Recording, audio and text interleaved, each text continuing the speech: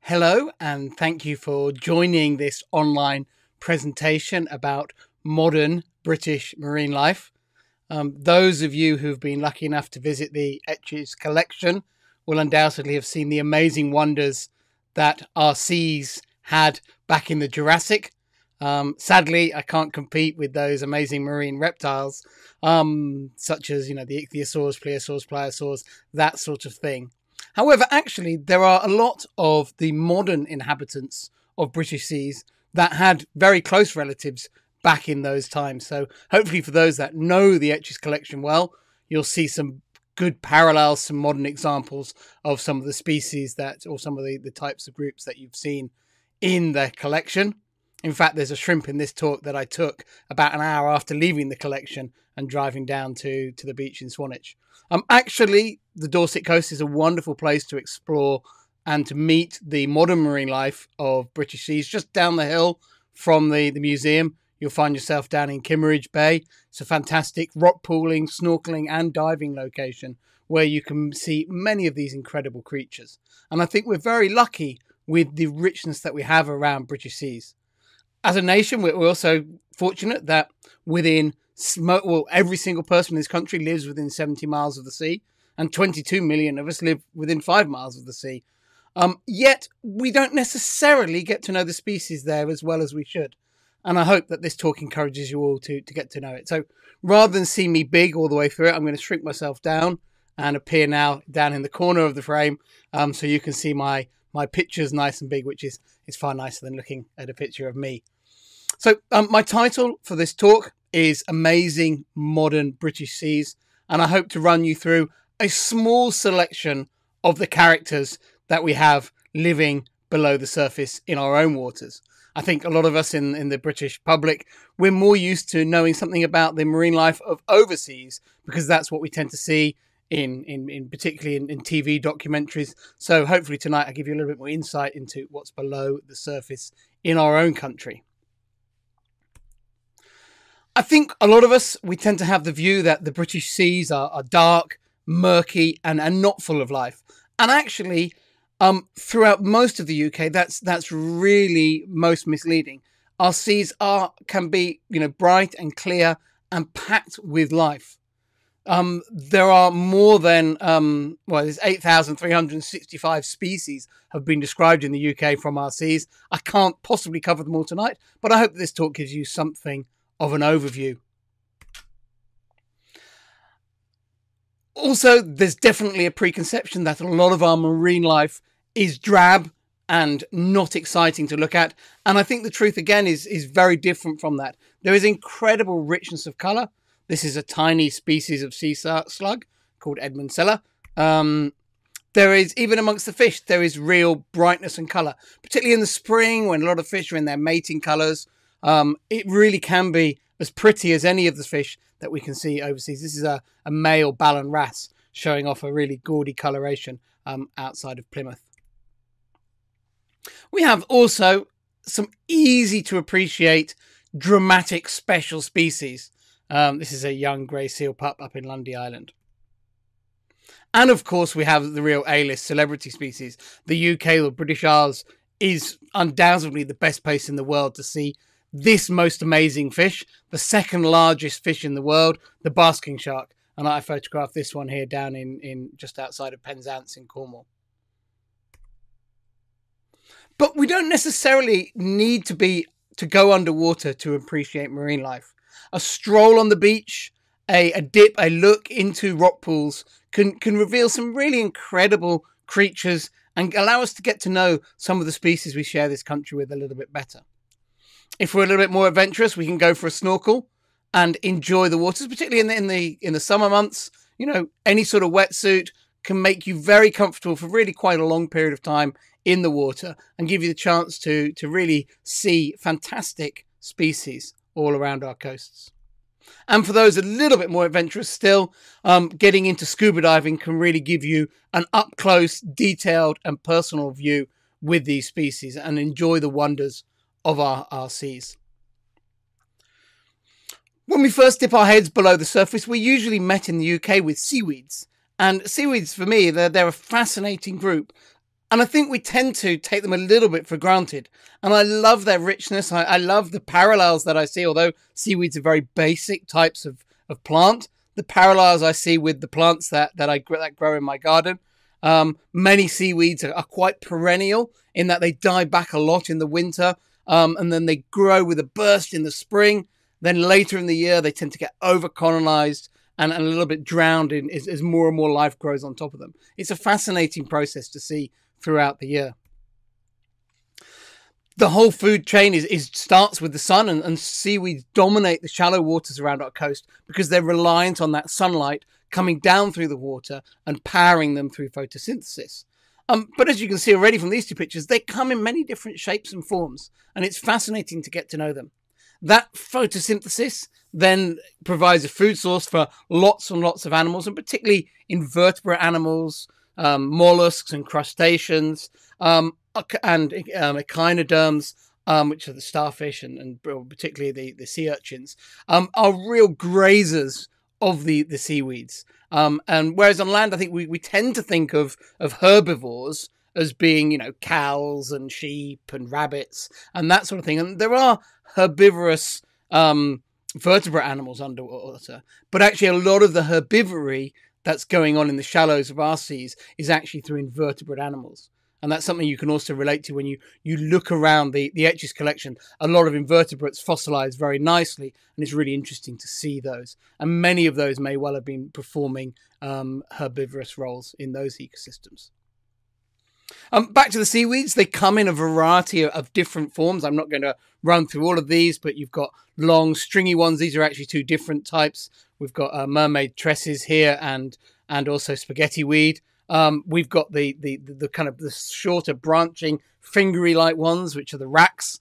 And then we've got the bigger sort of army wavy kelp-like ones. So actually, as you get to know the seaweed forest, you quickly realize there's actually a whole variety of shapes and textures and colors. There's reds and yellows and browns and greens all mixed together in there. And actually, the more you stare into this world, the more fascinating it becomes. And it's something that we can enjoy even without going underwater, because obviously many of these species are exposed at low tide. The different types of seaweed also provide great habitat for different types of creatures. This cuttlefish, for example, this is a male cuttlefish, but this cuttlefish really likes the cuttlefish really likes spawning around this sea oak, which is this particular seaweed here. Whereas here, this thongweed has attracted this school of oh, I've forgotten their name. The sand eels. Whereas here, a large kelp with really big, this is a furzballow, one of the largest kelp species we have in the UK. Here, these new leaves have provided a habitat for this tiny nudibranch up in Scotland. Perhaps the most amazing seaweed community in the UK waters, though, are the kelp forests. And as you go a little bit deeper, sort of, you see the tops of them as a snorkeler, but as you can dive down into them, this really is a magical world. And incredibly important species are our main species of kelp, sometimes called cuvee, but it's sort of forest kelp that builds these forests. Has actually been found by scientists to support 389 different species of life, all clinging to it, growing on it, feeding on it, interacting with it in different ways. Really fascinating species. It's not as big as the giant kelp that you might have seen photos of from say, California, but it still creates a forest environment, and you can dip down into this world and pick your way through it, although it tends to grow so thickly that it's actually quite difficult as a diver to swim through between these stems, these stipes that grow up from the seabed. But for the marine life, it's a fantastic environment, a three-dimensional environment. The top has a lot of water movement, plenty of food being brought there. Underneath, it's much more protected, both from predators and a much calmer environment in rougher conditions. This is a sea toad, a type of spider crab, climbing up to the canopy. I actually don't know if grey seals are one of those 389 species that are known to live in kelp, but they certainly do enjoy this environment. I don't know if they're part of the species count. There's actually 3 grey seals in this picture. There's one in the foreground, and if you trace your way back, you'll see there's another couple in the background. This is in the Farne Islands off the Northumberland coast. As the season goes on, though, the kelp forest really changes as more and more colonizing species end up there. You get schools of fish hanging around this environment. More and more different types of seaweed grow on top of the kelp. There's sea mats as well, which are kind of a bryozoan. It's an encrusting animal that will coat the kelp. And it's a filter feeding animal. And over the season, obviously, with all this growing on top of the plants, the kelp itself is losing its ability to photosynthesize, but providing a habitat for all these species. And the way the kelp deals with this is during the winter, many of these blades are shed, knocked off in winter storms, which is why often in the winter you'll see a lot of seaweed washed up on the beach. It's a bit like just the leaves that we shuffle our feet through in the forest. But here they're ripped away by the winter storms and grow through. If they don't rip off, the kelp will actually regrow a new blade. So the old blades are at the top, and a new blade will grow underneath, and eventually will shed the old blade. So there's fresh, clean leaf surface or frond surface available for new growth in the next year. Not all shallow waters, though, are dominated by seaweeds. The seagrass habitat is a really important one in the UK. Actually, it's not a great story in that over the last 100 years, we've actually lost 92% of our seagrass that used to cover inshore areas in the UK. But people are really starting to become aware of that now, and there's real efforts being made to transplant, to put seagrass, to collect and disperse seagrass seeds and try and restore these really important shallow water meadows that are home to lots of different species, are utilising this as a food source. And in fact, one of our, or a couple of our most exciting species that we have in the UK, particularly along the south coast, this is a spiny seahorse, one of the 2 seahorse species we have in the UK that like this type of environment that seagrass also favours. There are plenty of other types of underwater habitat in the shallows, but another photosynthetic one that I'll draw attention to is merle. And merle is a very strange type of plant in that it's dominated by a calcareous, a brittle, stony, limestoney skeleton. And it grows in these pink masses. And this one here is not only covering the seabed, this is in Loch Sween up in Scotland. It completely covers the seabed, these pink nodules growing across the seabed. But it's also then been colonized by a huge amount of other life. There's a shore crab crawling around on this. And then in the background, these are all brittle stars creating a bed on the seabed. This area has quite strong currents. And the brittle stars gang together like this because if they're living on their own, they'd easily get washed away.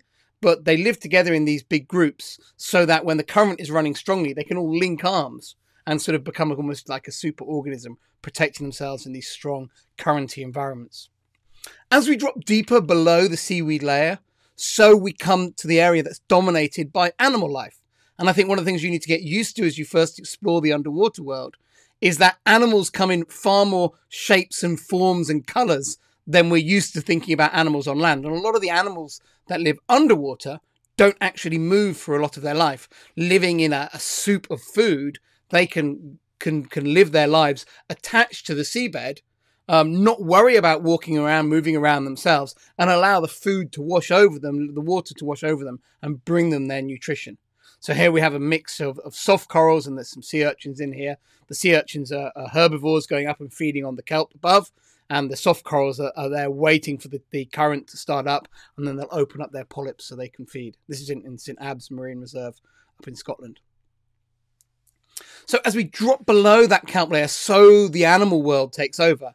And particularly if you get into scuba diving, this is where the real colour comes in. We go from those greens and browns and reds and yellows of the seaweed zone down into these richer colours below there. And really the seaweed just runs out because there's no longer enough light for it to grow. So down below that, the animals just take over. And you can see in this picture, there's very often a very sharp dividing line between the depth at which seaweeds can no longer grow. And suddenly here come the animal life. It's a little bit like if you've climbed a high mountain, you'll walk up through a layer of trees, and then you get to a layer where the trees can no longer grow. It's a little bit like reverse going underwater. And mixed in this animal layer is a huge diversity of animal types. And I'm just going to run through a few of those invertebrate species to familiarize you with them today. Dominant here are soft corals in these pictures. And there's a lot of these related species in a group that's known as Cnidaria, but it doesn't matter too much. But it includes the corals, soft corals, anemones, jellyfish, that sort of thing. There's a great diversity and a real richness of colour of anemone life. In the UK, we've got a sea lock anemone top left here. There's some dahlia anemones and a jewel anemone. Different anemones specialised around the country, but often really, really, really colourful species.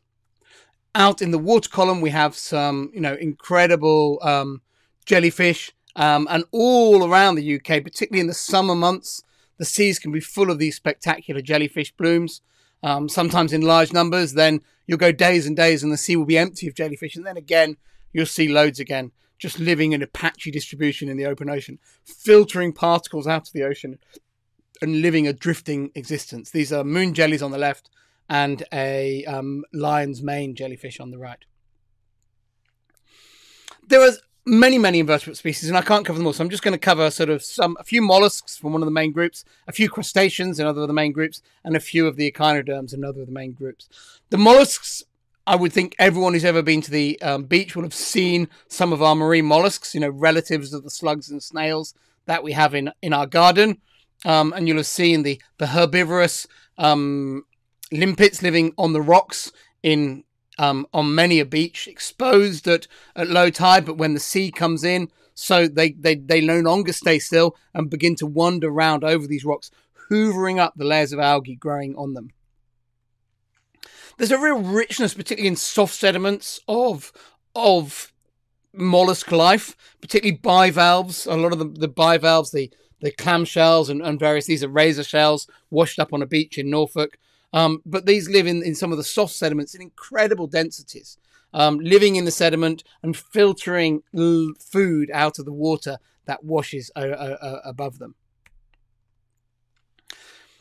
Under the water, we can encounter these bivalves as well. This is a queen scallop, one of the two scallop species that those that eat seafood, I'm sure, are very familiar with.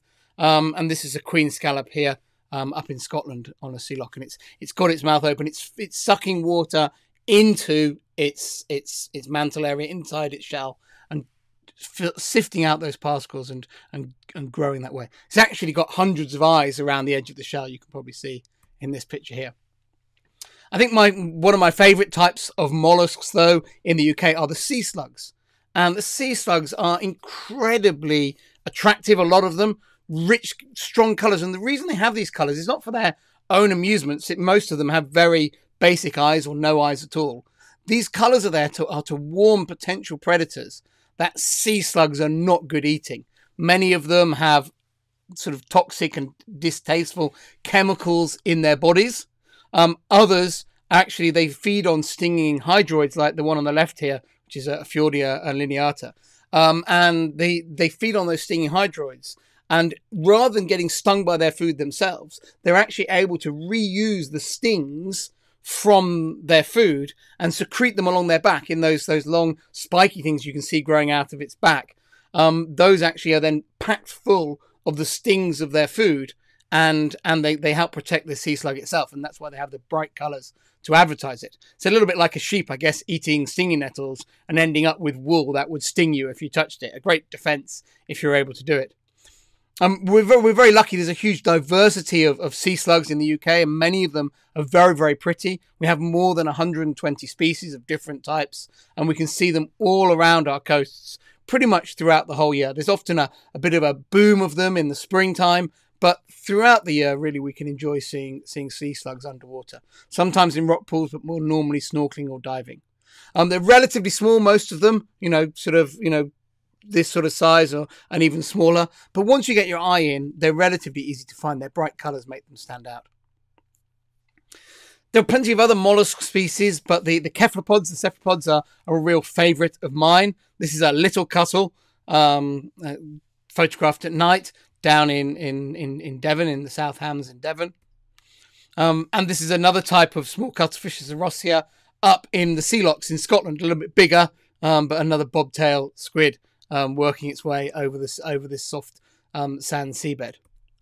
I think my favourite of our cuttlefish in the UK are the common cuttlefish, the really big, impressive cuttlefish that we generally find along the south coast. They're kind of a warmer water species that come up to our south coast, and they breed in sheltered bays all along the south coast in the late spring.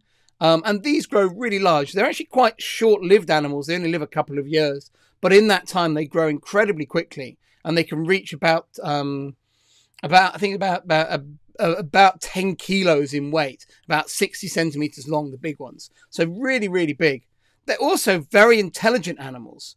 And when they test them in the laboratory, they find that they're able to perform tasks, and they have the ability to self-control. There was an experiment published last year where scientists taught the cuttlefish that if they didn't take the small amount of food initially, they would get a bigger treat after a delay. And that ability to self-control is not something that is common at all amongst animals, and shows a real high level of intelligence.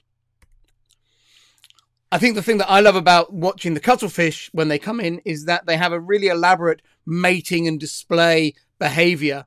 And, those who are familiar with some of the Jurassic marine life, you can imagine that things like ammonites probably had quite similar behaviors, with males competing for females and guarding them throughout.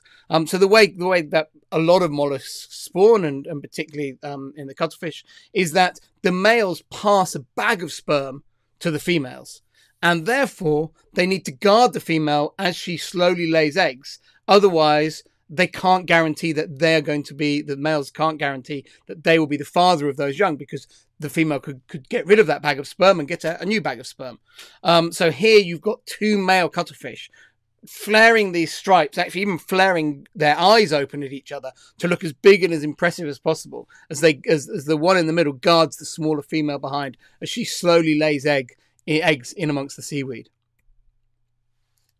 Onto the crustaceans, another fascinating group of marine life. We have a huge number of crustaceans in the sea. This is one of the more familiar ones. I'm sure many of you know this. It's known as an edible crab, or a brown crab, or a pie crab, sometimes pie crust crab. They look a little bit like a pie or a Cornish pasty from the top. And this is our most caught crab. So if you have crab sandwiches, it's very often this species. We catch about 10,000 tons in the English Channel of edible crabs each year. But they're fascinating creatures. They're big and bulky. They've got these huge sort of Popeye arms. This one isn't a particularly large one, but when they get really big, they have huge, huge arms on them. Really impressive beasts. Actually, this picture here is taken in Norfolk.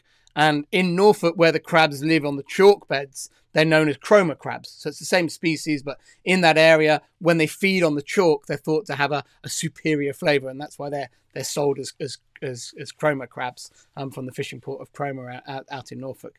And these two are in Norfolk. They have a slightly different colour over there as well, but very much the same species. Another common crab we'll see underwater is the swimming crab. And these are always full of antics. This particular one here, this is taken up in the far northwest of Scotland, in Sutherland. And this one here is actually eating another crab. But they're scavengers. They're quite voracious, quite fast-moving crabs. Got these beady red eyes, the swimming crabs. Here it's in amongst all these sea squirts. This is a fascinating little crab. This is this crab here has got uses its antenna as a snorkel. So the picture on the left shows it up out of the water, and the picture above me on the right, that's actually where it's buried itself underwater, but it's still got those long antennae sticking up through the sand, and that allows it to suck clean water down into under the sand and provide it with fresh oxygenated water to keep it alive. So it's a bit like us using a snorkel under the water. This one here is actually using kind of this snorkel to suck down seawater down when it's living and hiding away underneath the sand. These long-legged spider crabs, there's a few species of these around the country. These are really interesting smaller crabs, often live associated with other invertebrate lives. The one on the left is taken in Selsey in West Sussex, and that one there was living with this snake-lox anemone. And these decorate their bodies as a kind of camouflage protection, sticking this orange sponge on them particularly, but other materials as well. So it kind of bulks them up a little bit as well, but helps camouflage them too. There are actually two crabs in the picture on the left. There's the main one, and then just below the left-hand arm on the right side of the crab, you can see the head of another one. The bigger spider crabs that we see on the south coast are these fantastic beasts. These have actually kind of been renamed by the fishing industry in the last year as a Cornish king crab, but it's still the old classic spider crab. And really, quite a large, very impressive, very colourful crab. You see them, wandering around on the seabed. Very impressive to see underwater. Kind of, this kind of size, really, really nice and impressive. And then in the summer months, we occasionally can find them in aggregations. And these aggregations is where all the crabs in one area gather up together. And that's the time that they molt. One of the issues that crustaceans have is they have exoskeletons, which are great for protection, but they stop you growing. So when the crab wants to grow more, it needs to shed its exoskeleton and come out afresh from inside, and then it can swell up and grow to the next stage. So crabs kind of grow in steps as they grow, growing about 20% each time they shed an exoskeleton and come out. But when they shed that exoskeleton, they obviously have lost their armor. And so to keep them protected when they're molting, they gather together in large numbers. And I think that those large numbers offer them some protection. It may also help mates come together as well. But it's particularly, I think, thought to help them for protection. This is at Burton Bradstock, so in Dorset as well. Up in the north, we get a different species of spider crabs. These are the more northern spider crabs. They're called sea toads in Scotland. There's a couple of species of those. You can see this one's living on a brittle star bed, with that colour on the bottom of the picture below. And these also got these long, sort of spidery legs and big claws out the front. This is the other species of sea toad. This one here is climbing around on dead man's fingers, the soft corals that we saw lots of earlier on. There's a whole range of different crustacean life. It's a really diverse group underwater, and many of our best characters in the underwater world come from this group. These are long-clawed squat lobsters. You can see a bunch of them living in a crevice in a sea lock on the left. And the one on the right is actually taking up refuge in an old bottle, using that as a protective burrow. And they've got these long kind of, a bit like, I always think they're a bit like they're holding chopsticks on each side on their claws on the right. When they're young, they're really pretty, this species. They've got really intense colour. A lot of their white coloration hasn't started taking over their body, and they're really, really attractive creatures. A very recognisable species are the hermit crabs. We have quite a few species of hermit crabs in British seas, and we can find them all the way from on the beach, and particularly around rock pools, down to pretty much every dive site that we visit, as long as there's really a supply of mollusk shells for them to take up home in. Hermit crabs, rather than having a strong, heavy exoskeleton of themselves, actually protect themselves by living inside the shells of other animals, particularly mollusks, such as periwinkles and whelks and that sort of thing. This one's shell has actually been overgrown by a sponge. So he has got a mollusk shell in there somewhere, but the shell itself has got this orange sponge growing over the top of it, creating really quite an unusual house. Certainly one of the prettier hermit crab shells is.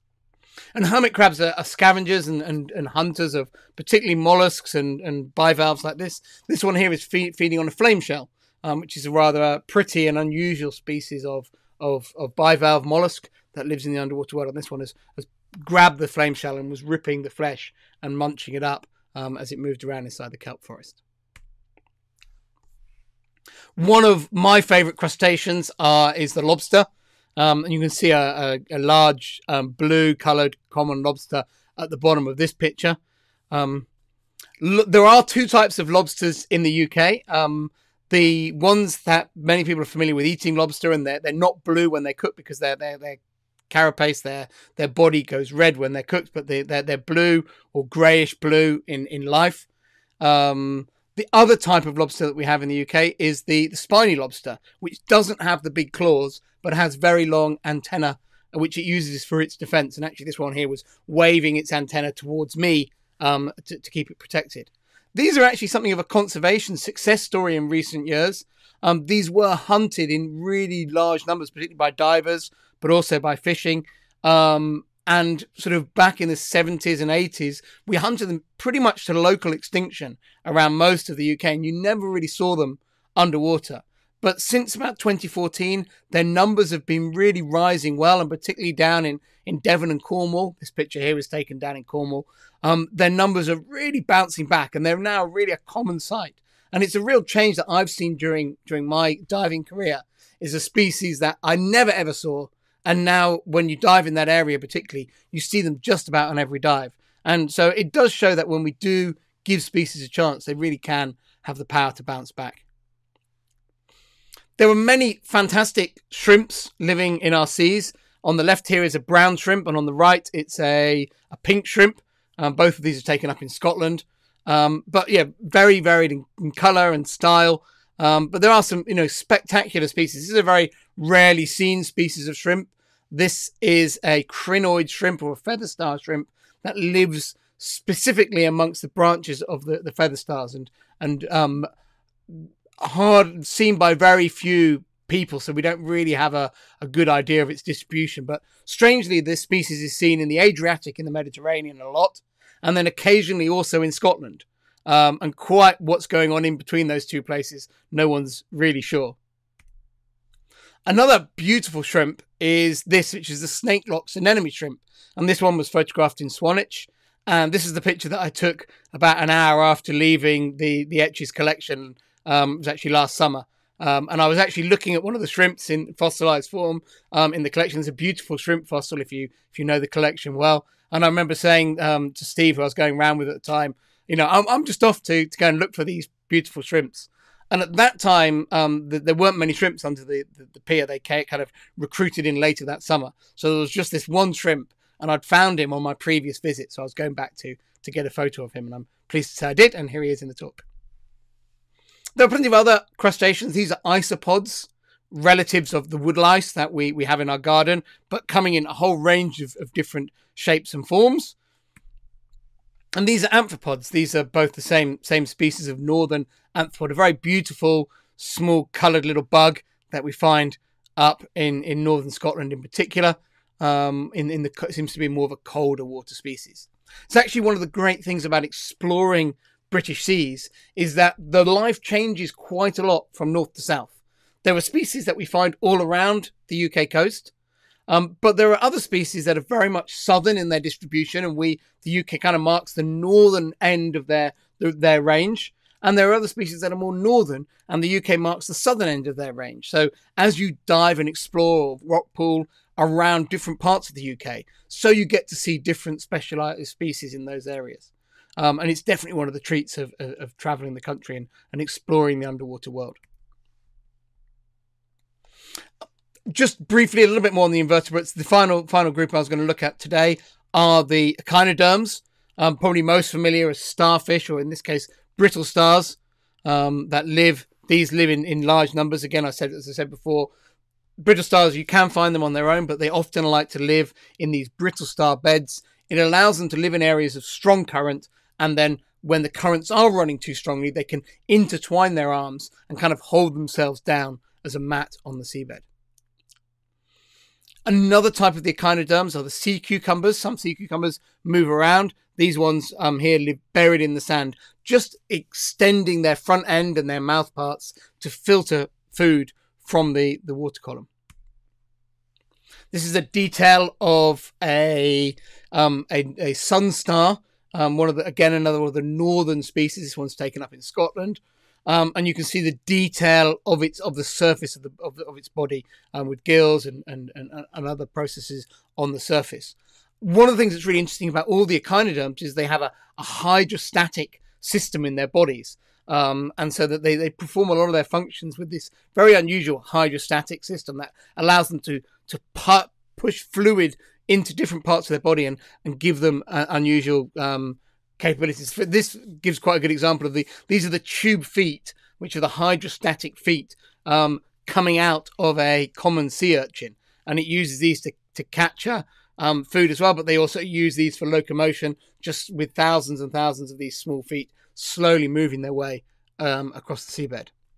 The urchins, as I said earlier, they're one of the major grazers, the major herbivores of our underwater world, and you can see this one here has got plenty of kelp to be getting on with.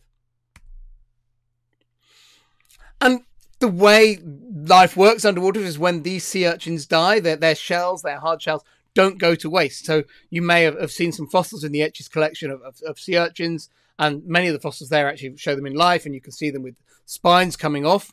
But where they're not preserved like that, the sea urchins, when they die, their shells don't go to waste. And this is a 2-spot goby that's actually using this sea urchin shell as a nest, as a house to raise, to lay its eggs and allow them to grow without risking them being eaten by potential predators. So this is the female here, and if you look here, you can actually see both the male and the female staring out from their hole inside this sea urchin shell. The gobies can't always find themselves a natural place to hide, but they'll make use of any material. This is actually back down in Dorset now, under Swanage Pier. I think this is actually the end of an old post from the pier that's fallen into the water, and now the goby is making use of the whole of it as a hiding hole, and potentially maybe with eggs inside. One of my favourite parental care stories from British seas is with the lumpsucker.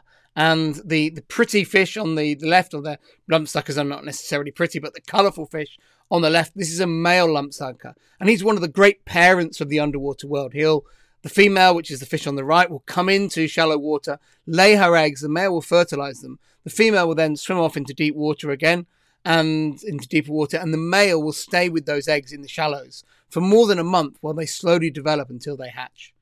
When they hatch out, you'll see all these, a few months later when the young come back into shore again, you'll see baby lumpsuckers on the kelp sometimes, a little red one here from the Shetland Islands on the left, and a sort of a medium-sized one on the right. You can see this one here is already starting to grow some of the scoots along its side that mark it out as it's becoming more mature.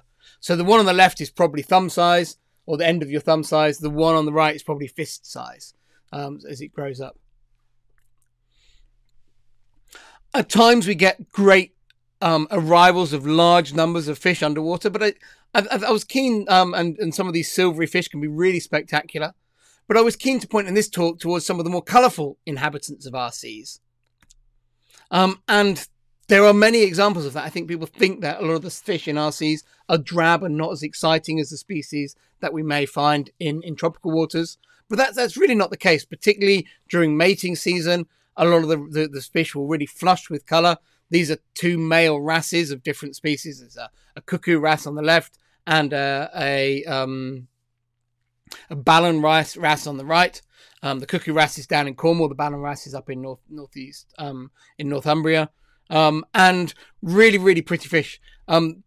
These fish will have also started their lives off as female fish, and it's quite common in fish that there is sex changes through their lives, and often they have this terminal male phase. Their final phase is male, so they'll grow as females. Therefore you have most of the population producing eggs, and then the biggest fish get to become males, so you have the very strongest, biggest, healthiest fish passing on their genes to the next generation. So it's quite a good system that promotes the strongest fish as parents, and has the majority of the population contributing the hard work of creating eggs. I think one of my favourite groups of fish that I couldn't leave out of this talk are the blennies. And this is our biggest blenny species, the tompot blenny. This one taken here in Dorset, here swimming through seaweed. Very characterful fish, full of charisma, and really pretty in places. The tompot blenny has got this lovely red explosion of cirri above its eye. Really, really interesting fish, very characterful. Guard, they're territorial. They'll fight with each other, guard their eggs through the summer. You can find them in rock pools sometimes, but more typically snorkeling or diving. We see them. They really like on shipwrecks, anywhere where there's lots of cracks and crevices for them to live in. In the north, we have another species of blenny that's a little bit similar looking. It's got that same kind of tuft on its head, and is really impressive to see up there. And here, this one here, you can see it's living in a crack amongst this pink coralline algae. All around our coast, there's many different species of blennies. The one on the left here, that's a variable blenny. That's a species that's only really been seen in the UK over about the last 10 years. It's a southern species that's distribution is slowly moving north, and it was known from the French coast, but now we're starting to see it on the south coast of the UK, and there's established breeding populations, and maybe as our seas get slowly warmer with global warming, so this species might spread further and further north. The one on the right is is actually known as the common blenny or the shanny. It's a shallow water specialist, really likes the intertidal zone. It's the most common fish that you see in rock pools, but it's quite hard to spot because it's very well camouflaged. This is a shanny here, photographed kind of from a more normal angle, and you can see how well its coloration disguises it amongst the barnacles that often coat the rocks in that intertidal zone where it favours to live. This fish can actually survive really for quite a long time out of the water, and can survive being dried, being exposed at low tide, and they're really, really remarkable little creatures. But if you find fish rock pooling, they're very often shannies. There are some other amazing fish in our seas. This one here is a sunfish.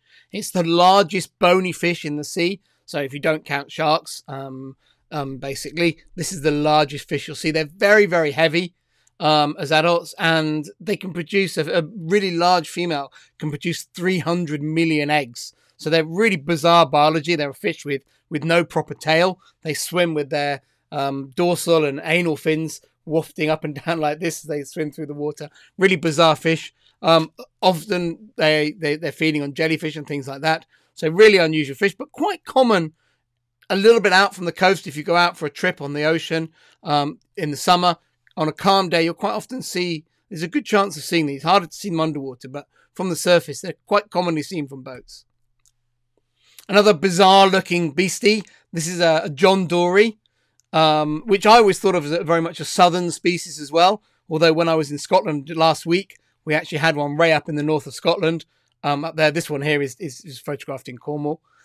This fish is a hunter, and it's very, very, very laterally compressed. It's a tall, thin fish. And although it stands out a lot like this, when they turn head onto you, they're about the same thickness as these strands of mermaid tresses, this seaweed, and they just disappear into this environment. So they're a very effective hunter in this environment, using their unusual body shape and the fact that they can suddenly disappear when they go head on, really makes them effective predators. Full of character, definitely one of my favourite fish species. Another effective hunter that uses a very different strategy and is crossed in the other direction is the anglerfish or monkfish. This is a large fish-eating predator. You can see those ever watchful eyes, that mouth full of big teeth, and they actually have a fishing lure on them that allows them to attract fish towards them, and then they ambush their prey. And another bizarre one, this is a snailfish. This was photographed up in Scotland, in Shetland actually, and it's a tiny little fish, very poorly known, and lives a very secretive life, often just attached to the seabed, but I thought I'd put it in because it's just such a weirdo. We have some real, diversity in shapes and sizes. This is a broad-nosed pipefish and seahorse as well. It's just short snout seahorse here. The south coast is actually the best place for seahorses, but they are very rare. I've not seen one for more than 10 years. But when you do get the chance to see the one, it is obviously very special. And there are places, where you have a chance. But I would say generally, I go diving and photographing in the ocean a lot, and it's been 10 years since I've seen one. So they're not an easy thing to find. Another species that loves being in amongst the weed are the sticklebacks. This is a sea stickleback, and this is a fish that builds a nest. And just below this male here is his nest. And he's created a nest by wrapping weed together, and then the females laid eggs in there, and he's fertilized them, and then he's guarding them through the spring, waiting for them to hatch. We don't tend to see a lot of the reproductive patterns of fish in our seas, but when we do it, it's a great opportunity. These are a pair of dragonets spawning, and the larger fish here is the male, and the smaller fish here is the female, and they're on a spawning rise where they've left the seabed where they live, and they're coming up together into the water column to release their sperm and eggs. We do have plenty of shark species in British seas, although we don't tend to see them very much. They're not very commonly seen by divers. The most commonly seen one is the small spotted cat shark, which is also known as a dogfish, kind of confusingly. And this is a pair of them here up in the Shetland Islands. And perhaps the most spectacular is the basking shark. This is in the Hebrides in Scotland, and these are plankton feeding sharks. So they're very big, but they swim when they're feeding with their mouths open, and they push that mouth through the water like a big net and just hoover up all the plankton, and the wastewater comes out through the big gills on their side as they fill their bellies with plankton. One of the most popular of the British marine species for photographers to try and see are blue sharks, and we can see them all along the Atlantic coasts. So off Cornwall, off West Wales, we particularly we have the chance to see blue sharks just going out a little bit from the coast and hoping to get encounters. Also up the channel a little bit towards Cornwall and Devon, we get the chance to see them as well. And this one here was off Penzance out in the blue. Very elegant shark, quite a curious shark. Got this beautiful big eye, lovely blue coloration. These sharks actually migrate over huge distances. So although they come to British waters in the summertime, this same shark will probably end up maybe as far away as the Caribbean in the winter months, really moving across that area. Sadly, blue sharks are one of the most fished species of sharks in the world, and we catch huge numbers of them every year. Not so much in the UK, but in other countries, and they do occasionally turn up in fishmongers and supermarkets here in the UK. And just to finish up my tour of the different species, I'll finish off with a couple of marine mammals and just one bird species. This is a grey seal. Seeing seals, I think, is definitely one of the diving highlights of the underwater world. This is in the Hebrides in Scotland. This is a common seal. So we have two species of seals in the UK. The UK is really important for both species. We have about 20% of the world's population of common seals and about 50% of the world's population of grey seals. And the UK is definitely the best place in the world to dive with grey seals. There's several places around the country where the seals are used to people being in the water, and the seals really clearly enjoy those interactions, and if you go diving in that area, every now and again a seal's just going to pop up in front of your face and want you to interact with it, and you don't get any choice in the matter because the seal can swim 10 times faster than you, and so he's round behind you pulling on your fins. You turn around and he's hidden again and he's popping up, and they think it's the best fun ever. And actually, to be honest, as divers we do too. They're fantastic species to see, and very relaxed in the water, really masters their environment. If you've seen seals on the beach, they're usually very wary, can be aggressive, always best to give them a lot of space. In the water, they're at home. That's the world that they're used to. And, you don't have any choice about how much space they give you. They're coming in and they want to play a lot of the time. But to finish off with, I just sort of remind us that the sea in the UK doesn't just support the animals that spend all their time there. It's also very important for a lot of our favourite wildlife that we see on land. And a species that I always love to see is the puffin. And puffins, although they come to land to nest, they're very much ocean birds. Although they're about the size of a lot of our garden birds, they're actually much more long-lived. A robin might live a couple of years, a blackbird might live 4 years, but puffins regularly live to about 20 years of age. So they're much longer-lived birds, returning to their same breeding colonies every year. And it's why they really suffer if we don't look after our coastal environment. You can see there's one here, he's got his mouth full of sand eels. You know, that's their preferred food. They're diving into the water, hunting these sand eels, particularly for food, and they can end up with lots of them caught in there. So while today's talk was predominantly about the marine life under the water, many of our favorite coastal species are just as reliant on us having healthy seas as those above the water. So I really encourage you to remember that next time you're enjoying seeing seabirds on the cliffs or a colony of seals on the rocks, remember that these are animals that love the underwater world. And puffins, when you see them under the water, you realize that actually they're brilliantly adapted to that world, swimming with all the speed and agility of a penguin when they're in the water, and fantastic hunters and exploiters of our amazing British seas. So I hope you enjoyed that tour through some of my favourite species, some of the amazing marine life of modern British seas.